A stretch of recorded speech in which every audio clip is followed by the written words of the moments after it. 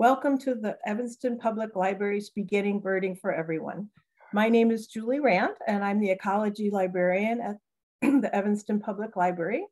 Also, I'm an avid birder, and so I roped my friend Scott Judd into talking about birding because he's been my birding teacher and birding mentor since I started birding, was it 3 years ago, Scott? 3 years ago.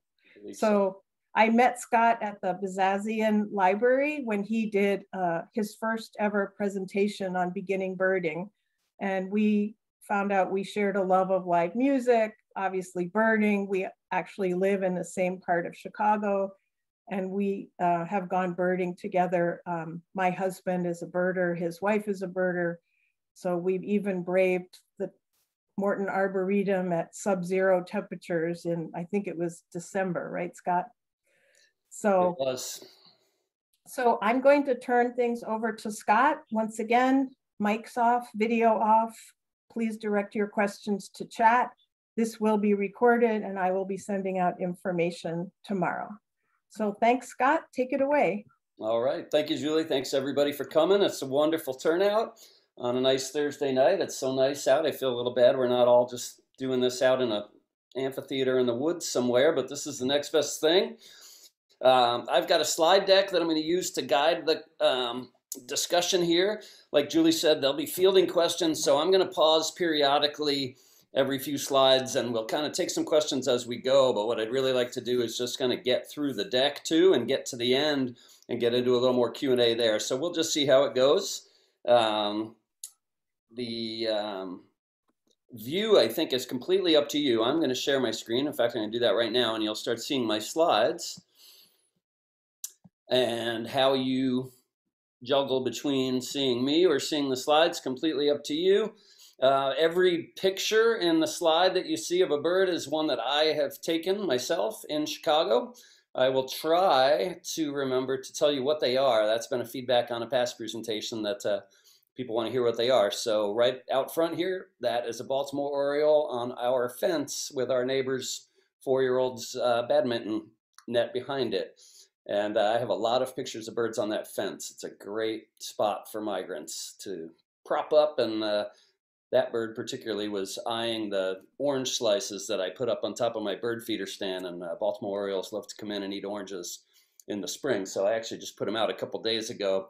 Was hoping I'd have a fresh picture from today, but they didn't show up yet, but they will be here any minute. So this is birding for everyone. So this is kind of birding 101. I'm not going to get super advanced. My goal here is to get those of you who've expressed an interest by showing up on a path. If you need some simple tactics or just some structure for how to get going, that's what we're going to do. We're going to talk about bird books and talk about binoculars. In fact, I've got a whole little agenda slide here that this is to give you a high level on what we're going to do. So I'll talk a little bit about just why are people fascinated by birds, why is Chicago a great place to bird, and it is truly a great place to bird. Why do birds migrate and why do we care? That's going to be a theme that I repeatedly hit throughout the night. It's a really big part of being a birder and being a birder in Chicago. We'll talk specifically about binoculars and bird guides and apps and things like eBird, which are very important and very useful tools to help you get more out of your birding experience and to help you get better at birding.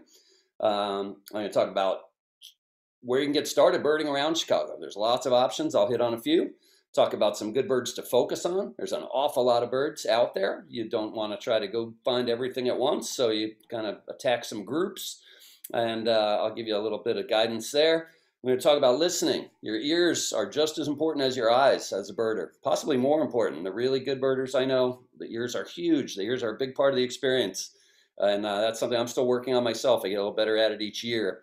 So I'll give you a little bit of guidance on that. And then at the very end, we'll talk quickly about Chicago bird collision monitors, and we'll talk a little bit about bird photography and cameras. And I think I've also even got a slide in there about feeders. So that's what we're going to do. And without further ado, let's get doing it. So why do people watch birds? The thing I like to say is birds are important. They really are. They reflect our environment. They reflect the health of our ecosystem. They are nomads. Many birds traverse many state lines, many country lines, many ecosystem lines, environmental lines. Birds were here, doing their thing a long time ago, and they're still doing it. And now here we are building skyscrapers and flying planes and putting up cell towers and all that fun stuff. And that all impacts birds and our awareness of birds in our own universe as humans and all the things we do in our own space, which is really their space for my money, to me makes them important. And I think having an awareness of them will connect you to nature in a new and deeper way. It certainly has for me and for all the birders I know. It's also a great deal of fun. It's also challenging. There's an enormous amount of information to know. And I'm just going to help you put a toe in the water tonight. We're not shooting for 400 level. We're shooting for just getting started and getting comfortable with some of the basics. And the best thing about it is it really is challenging. It exercises your brain, it exercises your eyes, exercises your ears, and it gets you outdoors. So it exercises your body. So for me, being a birder is very healthy activity. I love to sit and watch TV and eat ice cream with the best of them. But getting outside, watching birds, walking around, figuring out what's what, getting things in my binoculars, listening to their calls, I think that really bolsters my own health, mentally and physically. And especially after a year of COVID-19 and being trapped at home and not seeing our friends and family, birding for me was a saving grace. Honestly, it kept me going. I birded more last year maybe than I ever have, as did a lot of people I know. And I think one of the reasons we have 100 plus people here tonight is that word is spreading, that it's a great way to go. It's a great thing to do. And so we'll talk a lot about why it's cool, why it's fun, why it's important. But it's also just, it can't be said enough that birds are not just a pretty thing to look at. Birds really have meaning. They are a big part of the natural environment that we live in. And I think the more of us that know about them and care about them and are aware of them and tell our friends and our families about them, I think that's an important thing to do. And so hopefully I'll help you all get going on that if you're not doing it already. It's also something you could do your whole life. I started birding when I was about this big, and I'm now this big and I'm still birding. And I never will stop. I cannot imagine a day I'm not bird aware. Even if I am immobilized or my ears go or something, in some way, shape, or form, I will bird as long as I am upright. And that's how most of my birding friends feel. So it's really a great thing. Little kids can do it. Seniors can do it. Everybody in between can do it. And on that note, everybody does it in different ways. I'm going to help give you some guidance to get you rolling, but everybody find their own style. I know a lot of birders. I know some very hardcore birders. You would be amazed how serious and how hardcore some people can get. I also know some very casual birders, people who are just look out the window and see that cardinal singing in their yard, and that brings them great joy, and that's all they need. Those are both perfectly valid ways to go. And there's a lot of range in between them. And some of the things we'll talk about will help maybe put you on your own path to figure out what your birding style is going to be. And you'll also find it evolves. Mine's evolving. Mine's a lot different now than it was 10 years ago. And it's a ton different than it was 25 years ago. But I've been doing it the whole time. That's the great thing. So how did I get into bird watching? This really starts with my mom and my grandfather. I grew up in Southern Connecticut in a town called Stamford. We lived on Big Oak Road. It's a wonderful place to be a kid. We had oak trees everywhere. We grew up on an acre lot in the woods, and all the other houses had that same acre lot and that same woods. And as kids, we were out making little dams in the streams and going fishing and making dirt bike jumps in the woods and whatnot. And all this translated into there being an awful lot of birds around all the time. And my mom and her dad always had feeders up. So we became very bird centric just through the feeders at a very early age. Mom trained us tufted titmouse, black-capped chickadee, white-breasted nuthatch, downy and hairy woodpecker, occasionally pileated woodpecker. That was like the thriller. The big woodpecker, we'd hear it. They had a crazy call, or when they're pounding, it was very loud. My whole family would stop what we were doing to go run to the window or run out on the deck and go see the pileated. So I really can't remember a day I wasn't bird aware. But I will freely admit I didn't spend a whole lot of time pounding the books, nor did we really go birding. We would bird at home, and we kind of see birds around town, but we didn't really consider ourselves birders. To us, it was just this natural part of life to see birds in the yard and to be able to identify them and to get excited about certain ones. It started to evolve for me on these family road trips. We went camping in Pennsylvania, so it was like a 400-mile drive, and I was a little kid. I was in the back of the car, and was the youngest of four and would get shoved in the way back. And I wasn't the greatest car traveler. I'd often be back there semi-nauseous or possibly fully nauseous. And what I found great solace in was noticing big birds on telephone poles and on wires, namely red-tailed hawks and the occasional turkey vulture or bald eagle. So I really started gravitating to raptors at a young age, mostly thanks to those road trips. And eventually, by the time I got to college, that led me to actually going out and going to some fall hawk watch sites. And I bought a book called Hawks in Flight that helps you identify hawks based on their shape from hundreds of yards away when they're coming over the horizon.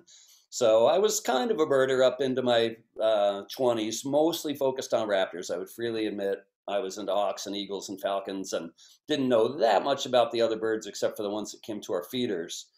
And then all of that changed when I moved to Chicago. I moved here in 1995, and it became quickly evident to me that this really is a birdwatcher's paradise, which frankly was a great relief. I moved here on a bit of a whim.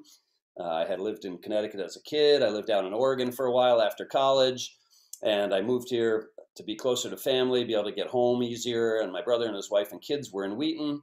And so for lots of reasons I moved here, but really I was just following my nose. And frankly, when I did it, I thought, what are you doing? Why are you moving to this big concrete jungle? I was an outdoor guy, liked birds, liked hiking, liked big scenery. And suddenly I'm living in the middle of this giant urban grid in the city limits. And I really questioned my sanity a little bit.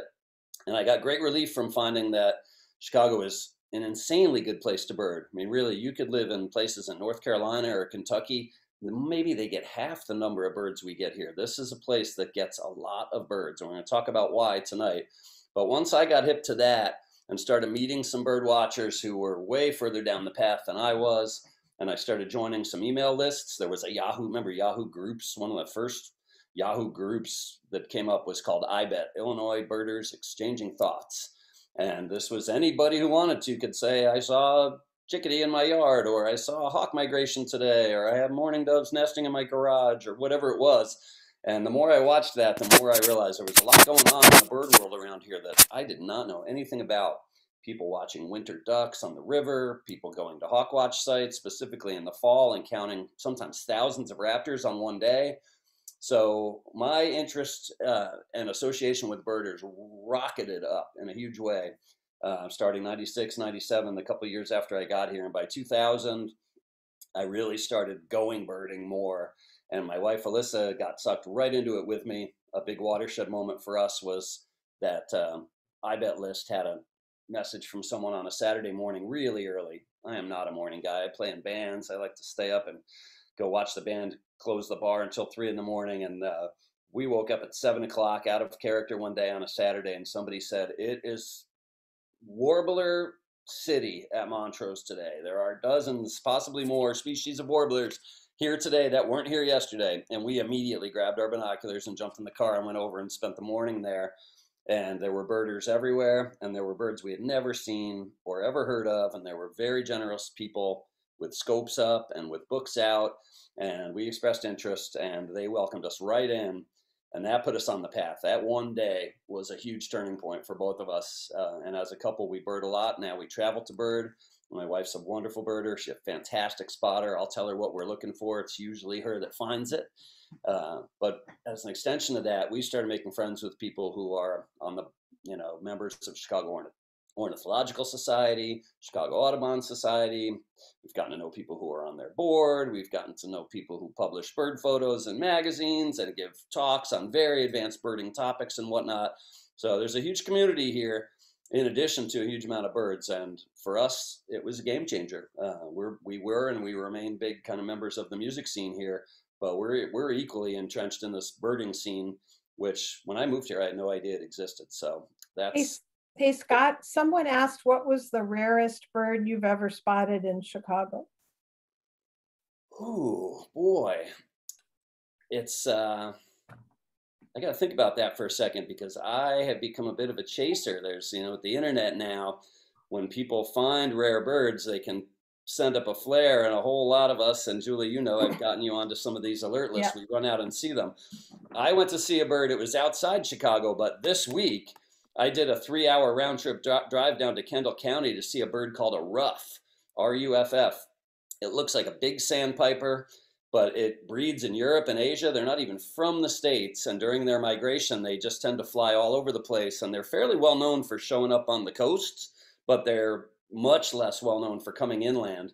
And I know much more experienced birders than me who've been birding for decades and have never seen one. I caught wind of those, one of those on a retention pond behind a very nice housing development out in Kendall County on, I think it was Monday afternoon, and I drove out there on a whim and I found it. So as far as recent memory, that ruff was a very rare one. I also found on my own, without the help of anyone else, a few weeks ago, a thing called a yellow-crowned night heron at the Lincoln Park Zoo. There's a big rookery of black-crowned night herons that breed at the zoo. Beautiful birds, really cool. I call them urban penguins. At a quick glance, they look like a penguin. They're very upright, and they have a big, stout bill, and they're mostly white, and they get this cool plume on their head when they're breeding. I've been a fan of them since I was a young kid. And yellow-crowned night herons are common in places like Florida and Mexico, and we've seen them there, but they are not common here. They never come this far north, and if they do, they never hang around. The bird I found is still hanging around at the Lincoln Park Zoo, and hundreds of birders have gone to see it, and I was very proud to be the guy who actually found that and spread word and allowed a whole lot of people to go get it. So and Scott, can you identify the birds in the picture? I believe the lower one is a towhee. Thank you. Yeah, keep reminding me. I always blow past that. Did I skip any on the last slide? I want to do all of them. Don't worry about it. What's the one on the upper part? Oh, this is cool. That's a Baird's sandpiper, which is a fairly rare bird that a local friend turned me on to last year, and I ran up and saw it on a beach in Evanston, and in front of it are two sanderlings. Sanderlings are very common. We see tons of them on the beach during the warmer months here, but that Baird's sandpiper is quite a rare one. That was the first one I'd ever seen. Here you have on the bottom an eastern towhee. That's the male. Beautiful birds that just come through Chicago during spring and fall. They don't breed here. I'll talk more about that migration pattern in a bit. That one is eating seed that I put on my deck. He's about 5 feet from my living room window. I took that picture through the window. And likewise, the one above it I took through the window. I have those oranges out there on my feeder right now. That is a female scarlet tanager. So her male is a bright red bird with black wings, very iconic, very easy to ID. People see her and say, what is that weird looking green thing? She came to that orange feeder for 2 or 3 days in a row while it was pouring rain last May. It was great. So anyway, I think I've concluded everything I wanted to say on that last slide. We'll do the birds on this one when I get here. That top one is a magnolia warbler. Very beautiful bird. They'll be showing up. I haven't seen my first one yet this year, but they come every May. They're moving north. They're going to breed up somewhere, probably up in Canada. And of the warblers we see here in Chicago, they're not uncommon. You see a lot of them, but to me, they are uncommonly beautiful, and it never gets old seeing them, even if you see hundreds of them in a spring, which I hope to do in the coming weeks. Below that is another great spring migrant that I really love. It's a yellow-bellied sapsucker. It's a woodpecker. We have native woodpeckers that live here and breed here, like downy woodpecker and hairy woodpecker. These guys just pass through. They breed way up north. They do not breed here, so we don't see them all year round. We really just see them during spring and fall, and I'm always on the hunt for them. And they showed up a couple weeks ago. I've already seen a bunch of them this year, including one yesterday afternoon while I was doing my pre-presentation chat with Julie, which was great. So I want to talk about why I call Chicago a bird watcher's paradise. It's again, this came as a great surprise to me. Had I known this was the case, I might have moved here sooner. But I came to discover this on my own after moving here, which was a double bonus because I already had plenty of reasons to like the city. The big reason is the Mississippi Flyway and Lake Michigan. So there are hundreds of species of birds that migrate north and south every year. Many of them breed up in very specific habitats in the northern U.S. or mostly up in Canada or even all the way up into the Arctic, up in the boreal forests of Canada. There's a lot of really big tracts of certain types of trees or certain types of shrubs or certain types of environments or ecosystems that some birds just absolutely have to breed. So they go up there to breed, but then winter sets in, gets very cold, and they all fly south. And lots of them will fly right past us. They'll keep going to the southern U.S., or maybe Mexico, or maybe all the way to Central and sometimes South America. So these tiny birds, you know, that magnolia warbler, it was like a 3.5-inch bird that weighs a few grams. That thing's going to fly 1,200 miles or 1,600 miles or something every spring and again every fall. It is amazing that these birds do this. And there's an Atlantic flyway, there's a Mississippi flyway, which brings birds up our way, And then there are flyways that take birds out west up through the Rockies or up the West Coast. But we are on a particularly big one. So birds that kind of funnel up through Mexico, they'll come up through Texas. They want to take the shortest flight across. So a lot of them will come from like the Yucatan and fly up and come into southern Texas or that whole Gulf Coast there. And then those birds keep making their way up our way. And when they get to Lake Michigan, they have to make a decision. They don't want to fly over big bodies of water. These are tiny birds, and they're running on limited resources. So they generally try to stay over land, but the lakeshore will guide them. So a lot of these birds will split. Some go up the Indiana side, but lots of them come up the Wisconsin and Minnesota side. So that's what brings us all these birds every year that aren't year-round. We do have a lot of year-round birds like cardinals and house sparrows and starlings and pigeons and mourning doves and ring-billed gulls. So there's dozens of birds that are here year-round, but there are many, many more birds that aren't here year-round. And those are the ones that once you start birding, generally those are the ones you eventually get focused on. You become a seasonal birder, you know what's coming when, and you want to go see them when they're here because you have a limited window to do so. And that's really the key to why Chicago, as a big city, which you wouldn't necessarily normally think would be a big nature paradise, but we get this natural phenomenon of migration coming through the city, and it drives so much action and so much activity, and the birders who get into it and get hip to what's coming, what can be expected where, and what you can see in your yard, or what you can see on the lakefront, or what you can see in big parks like Montrose or LaBagh Woods. That's what kind of sets your agenda. You know, I get up and think, what time of year is it? What way is the wind blowing? Some days the wind might send you to a different place to go birding on a given day, depending on whether the wind is coming off of the lake or blowing towards it.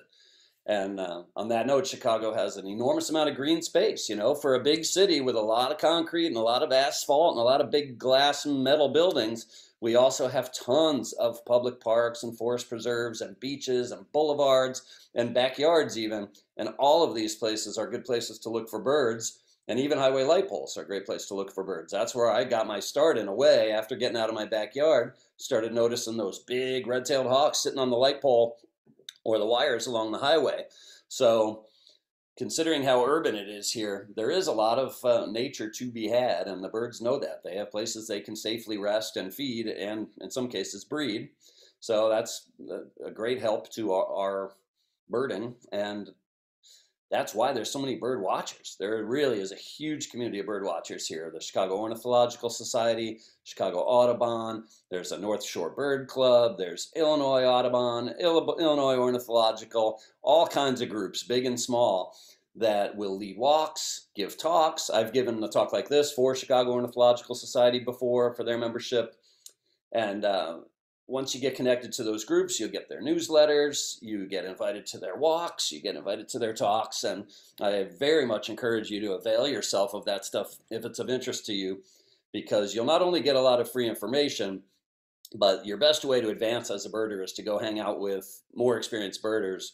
And the people that lead these walks and give these talks are often quite experienced, quite knowledgeable, and you can get easy access, and most of it's free. You know, you can spend a lot of money birding, and I will talk about that in a little while. You know, things like this and things like this. There's a lot of toys you can use that you can blow your money on if you want to look at birds, but really all you need is a cheap pair of binoculars, a good set of ears and eyes, and you get outside on a free walk with a guy like Jeff Williamson, who leads walks at North Pond every week for years. Anybody can show up and go on that walk.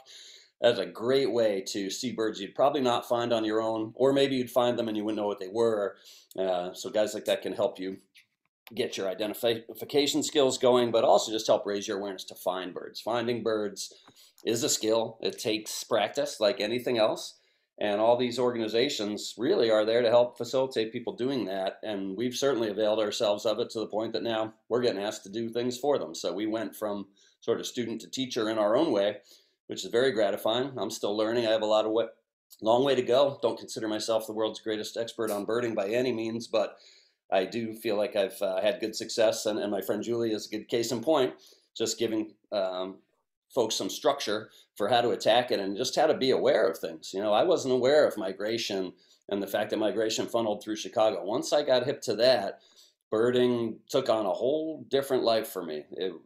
it changes. It's a seasonal thing that you start to cancel plans for. You know, I clear out hours on my work schedule. I don't make plans to do social things during good birding months. And there's a lot of people out there doing that, and these local groups will help you kind of focus on when and where you should be out there. I mean, you could bird all the time, and you should, but if you really wanted to focus it and go maximize your impact, there are ways to do that, and these local groups will help you figure that out. So as far as migration, like I said, this is really an important concept to start to get into your head. And as you see it unfold, it's kind of a marvel. It's kind of a miracle. You know, look at that little bird in the upper left. That's a chestnut-sided warbler. Have you ever seen such a beautiful little thing? And seriously, the thing's about the size of an egg. And that's a long-distance migrant that goes down, you know, maybe all the way to Mexico or Central America for the winter, and it will be up hundreds of miles north of here breeding. They haven't passed through here yet, but every year I get that bird in my yard. I see that bird out my bedroom window every spring. He'll be here in the next few weeks. Underneath him is a harlequin duck. That's a very rare sighting around here. My friend John found that out on Lake Michigan here in Rogers Park last spring. And he called me and said, I might be crazy, but I think I have a harlequin duck out my window. And I ran down there with my scope and my camera, and sure enough, that's what it was. We spread the word. Again, hundreds of people flocked over here to see that bird because you could go years without seeing that guy in Chicago. Whereas the guy above, the chestnut-sided warbler, very common. You can count on him coming every spring and fall. And yet they're all part of the same pattern. It's migration. They're going from their winter resting grounds to their northern breeding grounds. And they're flying through our city because they are they're the birds that run that central flyway up the middle of the country, and they have made their choice. They could have gone up the Indiana side of Lake Michigan and we wouldn't have seen them, but they came up our side and then we get to see them, and a lot of them do that. So be aware of that, start thinking about that, and as you get to know other birders, you'll notice that they're going to be watching things like radar. There's weather radar that picks birds up and can predict when birding might be good. And in fact, that very thing happened earlier this week. There was suddenly a switch. The winds went from coming out of the north to coming out of the south. South winds in the spring are great. When the birds are moving, they can ride that south wind freely to get a long distance ride and show up in places like this out of nowhere. And so on Sunday and Monday, there really weren't that many birds around. Tuesday, everything blew up. All of a sudden, there was just thousands of birds in Chicago that weren't here. And many of them weren't going to stick around. In fact, many of them didn't. But I went out birding at Montrose on Tuesday, and as did a whole lot of other people. And there were birds everywhere. First of year, you know, birds we hadn't seen yet in 2021 that showed up. I think I saw 15 species of warblers. I had seen 2 in all of April, and suddenly I got 15 in one day. That's the magic of migration. That's the power of it, and that's the draw for us birders. It's just this limited window where you can go out and hit the jackpot for a day where the day before was kind of dead, and maybe the day after will be kind of dead. You never know if it's going to be a good long run or whether it's going to be little fits and spurts. So watching the weather, watching the radar, watching the birds in your yard are all ways to kind of get your finger on that pulse and rearrange your own schedule so you can go out and do some birding on those days when things are really rocking. When I pause there, Julie, you have any other questions or comments we can touch on for a sec? I've been answering a couple of them in the chat. Someone asked about what makes a warbler, and I answered it in the chat. It's basically a small bird that eats insects and has a warbling song. There were some other questions about types of bird seed and stuff, but I think you may be addressing that in a later slide. Yeah, I'll talk about feeders at the end. I think feeders are a good topic, but I don't think they're central to this. Most of what I'm talking about are birds that probably wouldn't even come to a feeder. Feeders are great. I have feeders. I have lured some very nice birds, and I just enjoy watching the finches and the sparrows and the starlings and whatnot on them anyway. But when we have these hundreds of species of migrants coming through Chicago, many of these are not birds that would come to a feeder. And that was kind of the thing I didn't get as a kid. You know, we were bird people. We loved birds and we were aware of birds and we had feeders, but all we really did was watch those feeders. As I've learned more bird calls now, I can remember walking to the school bus when I was 8 and 9 years old and hearing sounds and not really wondering what it was. I was just like, oh, the birds are chirping. I now know I was hearing Blackburnian warbler and eastern phoebe and least flycatcher and all these cool birds that migrate north and south every year but would never come to a feeder. So I don't want to dismiss feeders. I do have a slide on them, and I will give you some bullets and some thoughts on them, and in fact, going into types of seed and where to get it. But let's hold that thought. That's at the end of the deck. Okay, and someone did ask about whether global warming has affected migration patterns. Yeah, I think that's still unfolding. I think we're in the early stages of that, but certainly there are people studying that. One thing I'm going to talk about tonight is eBird. eBird is a free website, and it's a free phone app that you can put on your smartphone to report your bird sightings, and people do it all over the world.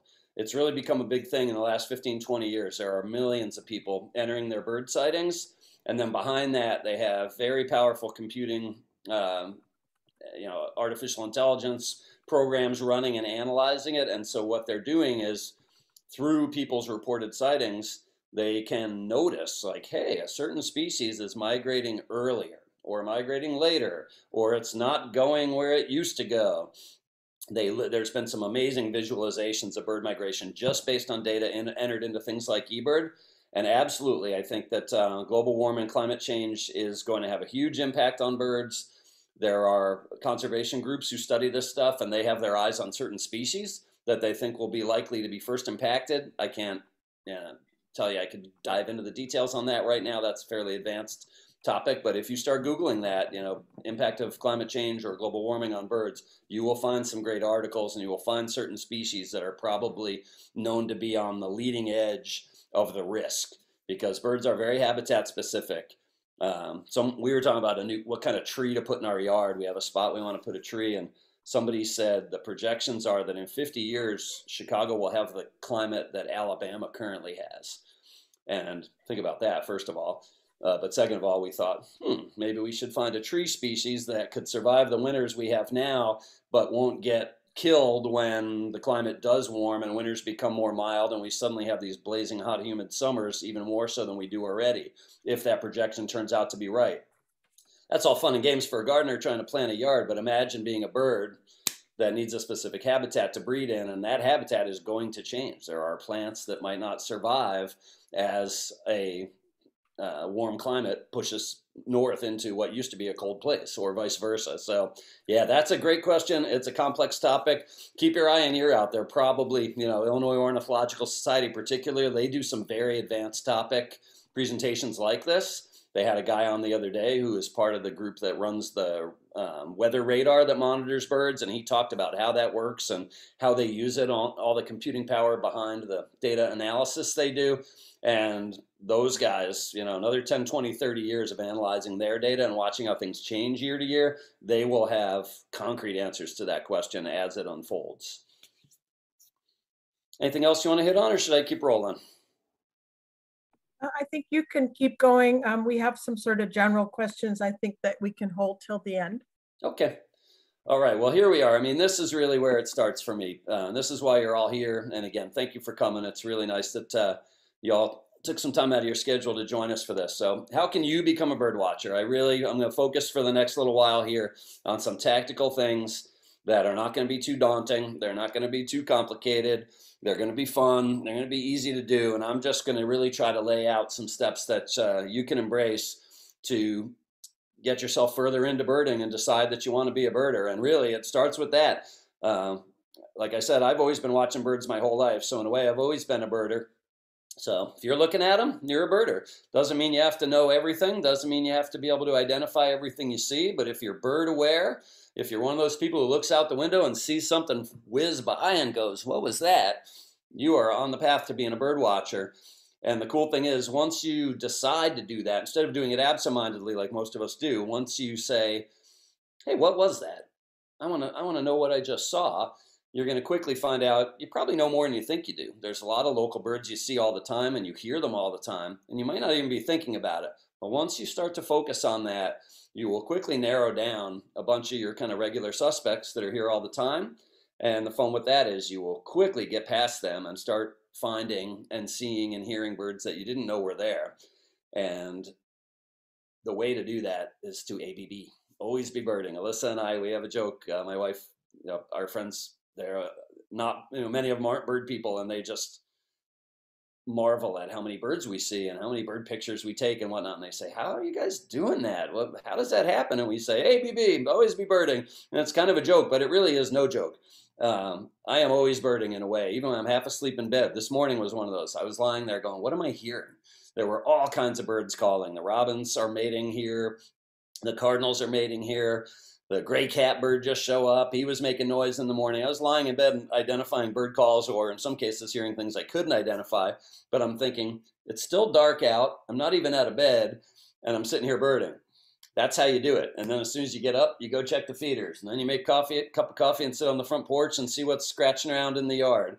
I have been birding at work. I've seen great birds out the office window. I've seen great birds in the car, see things fly over. You see hawks on a pole. You could be waiting for a doctor's appointment and they got some trees or a garden out there. You can see birds there. You really can bird more than you think you can. You can just about bird all day while you're doing other stuff, as long as you are near windows or outside, whether you're in a car or not. So some of it's just flipping a switch in your head to say, I want to start birding. I'm going to start caring about this. And I want to start knowing about it more than I did before. And that's all you got to do. Just once you're on that path, you're rolling. And then your next step, you can start to get focused. It's like any other discipline. Get yourself a bird book or get yourself a bird app, or if you're like me, and a lot of my birder friends do both. So I've got an app in my smartphone here called iBird Pro. I also have the free Audubon app. It's basically a full-blown bird book, complete with calls and range maps and really everything you need to know right in a simple-to-use app, and it's free. A book like this is probably the most widely held bird book among the people I know in Chicago. It's the Sibley Birds Eastern Region Guide. There are a ton of bird books out there. Any bird book you can get your hand on is going to have value. This is the one a lot of people gravitate to. They like the drawings, they like the text, they like the simplicity of the layout. As someone whose eyes are going a little in recent years, I will say my only gripe with this book is that the font is tiny. But you can put on your readers, and I do that. And I can actually read it without my glasses, but it is a bit of a stretch in cruddy light. But if you want to get focused, get one of these and leave it around. I just open the bird book and scan through it now and then. I'm going to look at gulls today. I'm going to look at shorebirds. And then eventually I got obsessed with warblers, which really, I'll talk more about. Warblers are one of the most exciting parts of migration. And you go buy yourself this. Look at this thing. It's this giant tome about nothing but warblers. And we get about 36 species of warblers that come through Chicago every year. A book like this can help you really dive into that topic if you want. Fairly advanced topic. Don't run out and get this now if you can't tell a house sparrow from a starling. You'll get there. But once you start seeing warblers or even being able to recognize the common ones like a yellow rump, a book like this is an extremely exciting place to go. And the minute you start reading something like this and looking at whole pages of pictures that are nothing but what's the underside view of the tail of 12 different species of warblers look like? How are they each different, so that if all you see is that little tail, you can actually make a guess at what you're seeing? That's the kind of detail you can get into, and books like that will take you there. Whereas this is more about breaking birds into buckets, birds that might come to your feeder, come to your yard, birds that are going to be year-round residents versus migrants, etc. Shorebirds, gulls, raptors, owls, night jars, whippoorwills, all these little groups. There's one thing I wanted to say, I don't have it in the deck, but a lot of people don't know this. I find, my new birder friends, there's something in the neighborhood of 10,000 species of birds in the world. And there's something in the neighborhood of 750 or 800 in what's called the ABA area. So the American Birding Association has defined a region for the U.S., and they have made a list of expected birds in that species, or in that range, birds that are known to live or pass through that region. And then anything that's not on that list is considered a rarity. So there are ways to report rarities based on that ABA list. But the thing that's great to know is, so you got about 10,000-ish birds worldwide. You got just a little bit, maybe under 800 in the U.S. We get the better part of 400 of them passing through Chicago. So half of the birds that are known to be seen in the country can be seen here. That's a lot of birds. I mean, pull over any random person on the street and say, how many birds did you see this week? Or how many birds can you name? Your average citizen's going to top out at 5 or 10. Your casual birder will get into the 10s or 20s, and then your hardcore birder can rip off hundreds. But the exciting thing is, when you're new, there's so much to discover. You're going to find quickly, you know, a good handful of local birds. And the minute you start filtering on those guys, you're going to start to see all the rest of it. And what you have to look forward to is the chance to see potentially over 300 birds pushing up against 400 here in Chicago. I haven't hit the 300 mark yet in Illinois. I use eBird and I keep track of my sightings, and I have built my list up a lot in recent years through birding more and through chasing interesting reported birds around the state and around the city more. But a lot of it starts with just getting into these books and figuring out, okay, I've seen this one, so what's his more obscure cousin I might see now and then? Or when did I miss ID? I actually thought I saw this guy, but I actually saw that guy. There's a ton of that to be had. And so studying a book or studying an app on your own and then keeping that stuff in mind when you're out birding is essential to getting on the path. And that's really a pretty simple thing to do. These books don't cost big bucks. And even if you don't get the book, there's free apps online. There's a website called All About Birds that Cornell runs. Killer free resource. If you Google a bird name, 99 times out of 100, that All About Birds site will be the first result that comes back. You can immediately see the adult male, the adult female, the immatures. You can learn how they nest. You can hear their calls. You can see their range map. It's right there. I Google birds all the time. Even though I have those birds in my guide and my app, sometimes you're just at the computer and somebody will chat me up and ask a question about a bird, and in seconds you can answer it. So if you can be bothered to do some research in any form, there's a lot of information that's at your fingertips that's going to help enrich your ability to find and identify birds. And I greatly encourage you to go for it. So on that note, real quick, were the two birds in the previous slide an American tree sparrow and a scarlet tanager? Yes, indeed. You're good. The top one is the scarlet tanager. That's the reddest bird besides the cardinal that we ever see around here. Another one that only comes through spring and fall migration. Look at those black wings. They're unmistakable when you see them. And they will be here any day, literally any day. Somebody saw one at Montrose this week. The American tree sparrow is more of a winter bird for us. They're actually showing up as rare on reports right now, whereas a month ago, 2 months ago, they were common. I had tree sparrows in my yard this winter. They have that dot on the chest, and notice the bill. See how the bottom half of the bill on that bird is yellow? That's a telltale ID point for American tree sparrow. There's upwards of about 20 kinds of sparrows we can see around here. And the way you start to be able to tell them apart is to look for those little things like that yellow lower mandible or that little dot on the chest. Sometimes you need a pair of those things. There are other sparrows that have a spot on the chest, but they don't have that lower yellow mandible. So that's how you tell your American tree sparrow from, say, a song sparrow, which also has a spot on its chest, but has some other stuff going on and doesn't have a bicolored bill like that. I was going to say, we have had some people ask about how you identify birds, and just a quick tip of my own for sparrows is the first thing you should look at is the breast just a clear color or is it streaky? Because then you can divide them into, or partially streaked. So, yeah, and also don't forget that the library has lots and lots of books. We have field guides that you can check out. So if you want to see if you like the Sibley guide, we have several copies of it, and we currently have books on display, at least through the end of this week, of field guides and books about birds and birding. So keep the library in mind, also, if you don't want to spend money.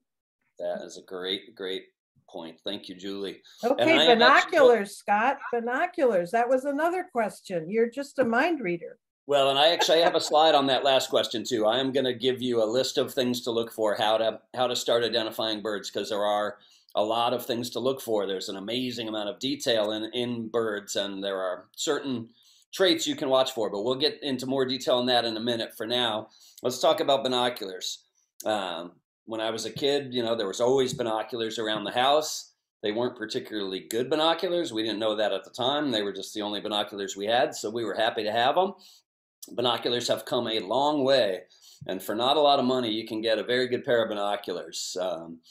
And you can get used ones, or, my advice is get any binoculars you can, and as soon as you're birding enough that you say, I don't think these are very good, you're going to solve that problem and go get some better ones. But I bought my first fancy pair of binoculars during COVID. I have been running with fairly inexpensive entry-level binoculars for years. They're just fine. You don't have to go blow a ton of money on them. There's companies like Celestron and Wingspan that make binoculars in the $100–$150 range that are really, really good. Binoculars are key. If you really want to get into birding somehow, some way, get yourself some binoculars. You will find there are different sizes and shapes. I mean, even look at this picture. That's myself and my little nephew Nolan. He's using a tiny little pair that aren't necessarily made for kids. We leave those in the car, and if we see something on the road, we just pull over and yank those out of the glove box and use them. So they totally will work for an adult as well as a kid, and they're very light. You could keep those in a backpack or a purse, whereas that big honking pair I'm carrying, those are my old Swift 10x50s. They were big. They were great for things like the Hawk Watch, where I was monitoring birds half a mile away. They're a bit of a load to carry around all day. These are pretty good. And then most of the binoculars that I've bought, you know, whether you get a $1,000 pair or $100 pair, a lot of binoculars these days look like this. Binoculars are not wildly complicated. They move like this because everybody's eyes are a different width. So the first thing you do when you put your binoculars up is you spread them until they are equal with your eyes. That way you're seeing equally right out both tubes. The other thing that a lot of people do when they first get them is they just ram their binoculars right into their eye sockets, you know, like this. It's not really how you want to do it. It's more of a gentle kind of put them up against your eyebrow and look out. You'll get a better view, and it's less fatiguing. If you're out birding for hours, like I often am, you really don't want the binoculars touching you any more than they must. You don't have to press them hard to your brow. You certainly don't want to shove them into your eye socket. And really, they're very personal. Everybody's eyes are different. Every binocular comes with these little cups that you can turn up or down. So put that in there close. So see, I have my cups raised right now, or I can put them down. That creates what's called eye relief. Different people's eyes behave differently or like different amounts of eye relief. Also, if you're wearing glasses, some people like to put these cups up. They find they can see better up against a pair of glasses. Others, not so much. It's very personal. My encouragement is to just mess with them. Just learn that you can spread the distance for your eyes. That's pretty easy to get right. You can play around with these cups to your heart's content, with or without glasses. Sometimes I look through my glasses. Sometimes I look through my sunglasses. Sometimes I don't use glasses at all. I'm kind of constantly adjusting my binoculars around that. And the big one is this focus knob in the middle. It was funny. I was out birding the other day. I led a walk, and there was somebody who had clearly never handled binoculars in their life. They literally didn't even know there was a focus knob. So she was looking right at the bird we were trying to see, but she said, "Can you help me with these?" And I said, "Yeah, do you know about the focus knob?" And she was like, "What's that do?" And I said, "Turn that to the right until the bird comes into focus." And she was like, "Oh my God, there it is." And it came blazing into view, you know, beautifully for her. And I said, you know, you have to manipulate that thing depending on how far you're looking. So if you have a bird 10 feet from you, you get in focus, suddenly there's a bird 100 feet from you, you have to adjust that focus knob. So you're kind of constantly riding that. The other settings, this guy and these cups, generally when you're out and about, you can sort of set those and forget them, but you're going to constantly ride this focus knob. And the best thing to do is just practice with them. Sit out in your yard. You don't even have to have birds. Try to read license plates of cars whizzing by, look at mailboxes, look at trees, practice. Try to go quickly and say, I'm going to look at my bird bath that's 20 feet away, and then I'm going to look at my neighbor's antenna, which is 100 yards away. And then train yourself to swing back and forth, because the binoculars are powerful. If you operate them well, which just takes time and practice, they're extremely powerful. And your eyes are also extremely powerful. It's something I want to tell people. I feel like I've been observing a lot of new birders in the last couple of years since I've been leading walks. I don't think a lot of people know just how powerful their eyes are.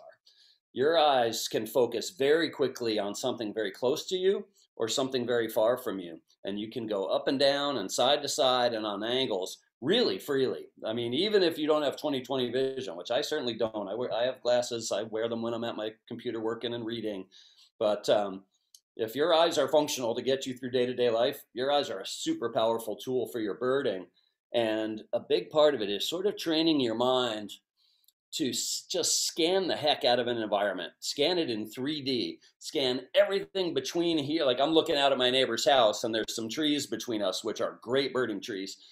I am used to looking at the branch that's closest to me and then looking right up that branch all the way into it, and then seeing the trunk of the tree and looking down that trunk and looking at the branches that go out past it. So you're adjusting your depth of field constantly, because a lot of the birds you're looking for, especially in the spring, the warblers, they're tiny and they're fast moving. And in many cases, they're nabbing insects off the bottom of leaves. They look like leaves themselves. Like with your naked eye, maybe all you'll see is the motion. So a lot of times I'm scanning naked eye, but I'm scanning in and out and up and down and back and forth and this and that way. I'm not just looking out sort of flat and seeing what's out there. I'm continually, you're almost like if everybody saw the movie The Terminator, where that guy just had this digital eye that could zoom in on things. You kind of got to put that in your head that you have that power. That plus these will make you very dangerous. You will see everything. So your first task is just to kind of learn to see anything that moves. Your next task is figure out where is it in that tree, and then get your bins on it. And there is a Jedi mind trick that all the good birders know that I'm slowly developing myself over the years, where if you can see a bird up in the tree, you can just put your binoculars up and be on it. You will have to adjust your focus depending on how far away it is and what the last thing you were looking at was. But you'll notice when you're out with really good birders, they'll go, oh, there's something up there. And in under a second, they're on the bird and they can see it, at which point you can start saying, it has a white ring around its eye. The wings are blue. It has pink legs. You can pull all this amazing detail out.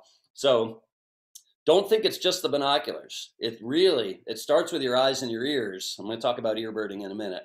But the combination of the power of your eyes and thinking of yourself almost like a camera lens, being aware of depth of field, and not just looking straight ahead, but looking very carefully at everything. When I scan my yard, I'm just out there almost like a computer, just scanning through everything to find that one little bit of motion. And you'd be amazed. It's kind of fun. You forget what you're doing. You can lose yourself, which for me is where it's at. I don't want to be thinking about work and the bills and what I'm cooking for dinner. I want to be out there scanning the heck out of my yard and find that one special bird that wasn't there yesterday. And really letting your eyes do their thing, letting them run and training your brain to run them hard, and then put these up to augment them once you find something. That's how you really get going. And, I heard some people on the walk I led last week, somebody was shocked at the birds that myself and the other guide were finding. And we weren't doing anything special. I don't think we found anything hard or anything unusual for us, but they were just new. And it was a good reminder to me that people don't know what's possible. And what is possible is an awful lot once you dial yourself in and start thinking about it, and using a tool like a pair of binoculars, even, not a terribly fancy, inexpensive pair, which everybody should run out and get if you don't have one yet and you want to get going as a birder.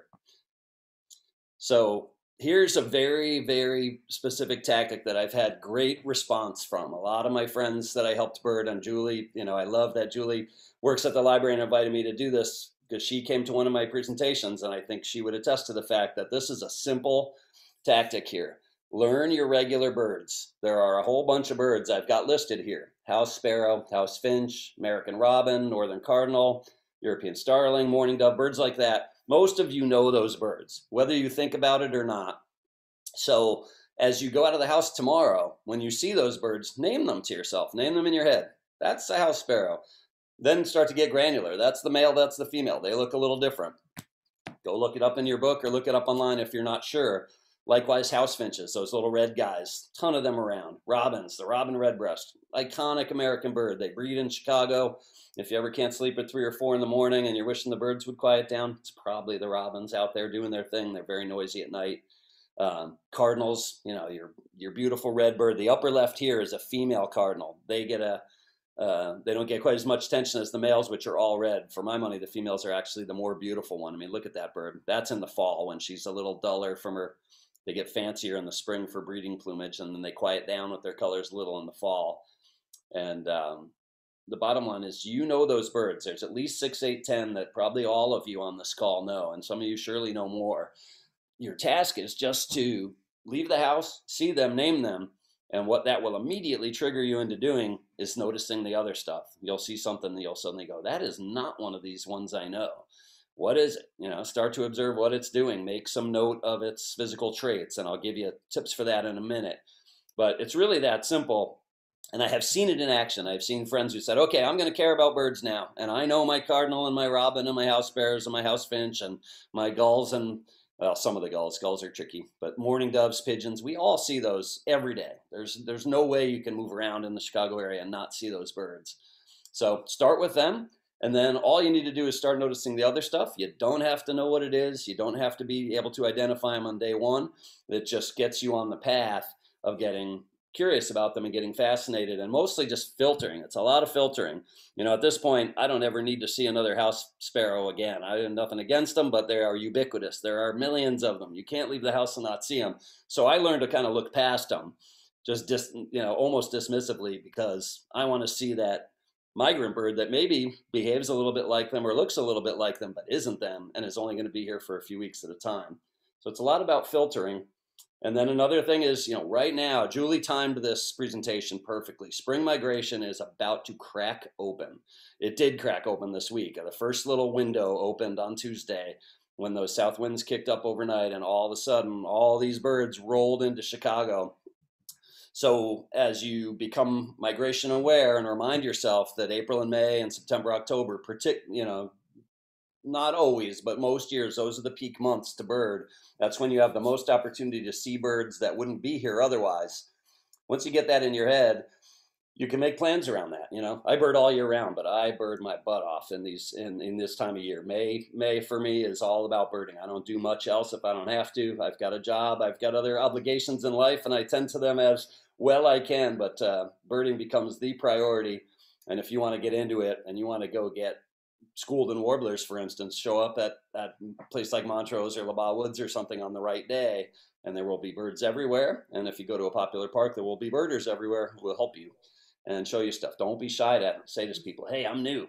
What's that? Can you give me a tip? And almost everybody will. It's like anything else. Not everybody's super friendly or giving, but most of the birders in Chicago, very happy to share. They love sharing. Big part. I love finding birds on my own, but there's nothing better than finding a good bird and then getting your friend on it. Some people that have been coming to my walks that I've been leading in one of the parks were at Montrose today, and I got them on a pretty rare bird, a thing called a yellow-throated warbler. It's a bird I've only seen like 3 times in Chicago ever, and I went out of my way to go find one down there today with the help of a friend, showed it to them, and it's COVID, we're not hugging, but if we'd been in an era where people were hugging, we'd have been hugging. Everybody was happy. This other bird on here underneath this cardinal, that is a black-throated green warbler. Not particularly green, certainly has a black throat. To me, it looks more like a mustard yellow. Why it's named a black-throated green has always been a bit of a mystery. You will find some birds have slightly misleading names. Connecticut warbler, for instance. It's not really a Connecticut bird. It was discovered there, but doesn't live there. So anyway, get to know your locals. Once you start to filter on them, you will inevitably notice other birds, and then you are officially on the path. You're going to be pulling that book out. You're going to be asking other people what you're seeing, and you're going to figure out an awful lot. And you can ramp up quickly. That's the fun thing. I mean, Julie, can you talk about that for a second? Before you came to my presentation 3 years ago, fast forward a year or two, how did your birding awareness change? I want to be a little cognizant of time, but I did. For me, the best way that I learned birds was because I started ABB, Always Birding. And then also I used eBird to record the birds that I saw. And then by studying eBird, which also links to Merlin, which is another Cornell app that helps you ID birds. That's the best way that I learned for IDing birds. And I also bought a used camera with a zoom lens. So I would take pictures and then I could sort of study them up close, because sometimes you can't see the bird really well. So if you can take a picture, I just bought a used camera on Amazon, and that helps me get a closer look at the bird, and then I can compare it to a book or to Merlin or whatever. So, but I'm obsessed now. So be careful, but it's awesome. Really, really fun. Yeah, so, one of the things I like to say, but I don't want to make daunting, is there's an enormous amount to know. You'll be shocked how much detail there is, which I find awesome. I've been at it a long time. I have friends who think I'm like the bird guy. In truth, I'm just a bird guy in the making. I know the bird guy. He knows a lot more than I know. He can hear things I can't hear. He can see things I can see. He can predict things I wouldn't even know were possible. But I'm getting there, and we're all on the path in our own way, which is the cool thing. So for me, I like to cook and I like to play music. I've been playing instruments and cooking since I was a kid. Birding for me it ticks all the same boxes. It's hard at first. It's frustrating. You feel like you're going nowhere for a little while, kind of like you have to build up calluses for playing guitar or even for cooking. I'm to the point now I hardly ever burn myself because I've been burned so many times that my hand doesn't even care. You sort of develop those same birding muscles.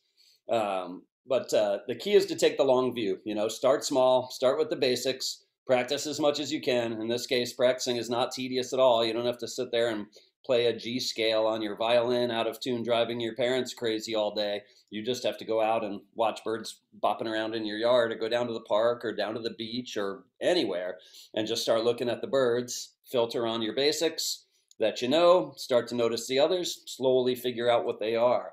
One simple tip is to understand that birds, kind of like people, don't all look the same. An adult male and female black-throated blue warbler, for instance, which is on the pictures here, look at those two. They look almost nothing alike on quick glance. I've seen them enough now. I can see the similarity. If you took that dark black off that male and made it that grayish blue, suddenly they'd look a lot alike. But on quick inspection, you tell a new birder those birds are related or that they're a mating couple, they might not believe you. Also, see that little tiny white notch on the female's wing, the bottom bird? He has it too. You can sort of see it on his left wing. It doesn't jump out in this picture, but that is an ID point for that species. That tiny little thing. All you need to know, if you see a little greenish, grayish warbler with a little bit of a line over its eye and that tiny little notch on its wing, that's how you identify a female black-throated blue warbler. It's a fairly advanced bird. You're not going to see a ton of those, but once you do see it once, you'll never miss it again, because all you need is that little eye line and that little notch on the wing. Very subtle little thing. And if you're considering season and habitat and behavior, those are your three big things to keep in mind. There are certain birds you're not going to see in Chicago in the dead of winter or in the peak of summer. Over time, as you read your book more and you bird more and you look at eBird to see who's seeing what, you're going to learn the patterns. And from that, you start to think about habitat. There's certain birds that I'm not going to see running around on the beach, but I might see scuffing around in the leaves in my garden, or vice versa. Shorebirds. I live 4 blocks from the beach. I've seen 20 species of shorebirds out at the beach. Not one of them has ever come in my yard, and almost none of them has ever been seen flying over my yard. And yet, it's a 5-minute walk to get down there and I can go find them. And we're here in the city. So even here, habitat is a factor. So just be cognizant of that when you're going out. Where am I birding? What time of year is it? And over time, as you filter everything on that, again, you'll start to bucket it all. The 350 or 400 species of birds that come through Chicago aren't all here at once. They're not all doing the same thing at once, which is good in a way because it narrows down what you're likely to see. And a simple piece of advice, I mentioned it earlier, but there are lots of bird walks out there. There are some standing weekly ones. There's ones that are done. Chicago Ornithological Society is always running a series of them. They publish a list.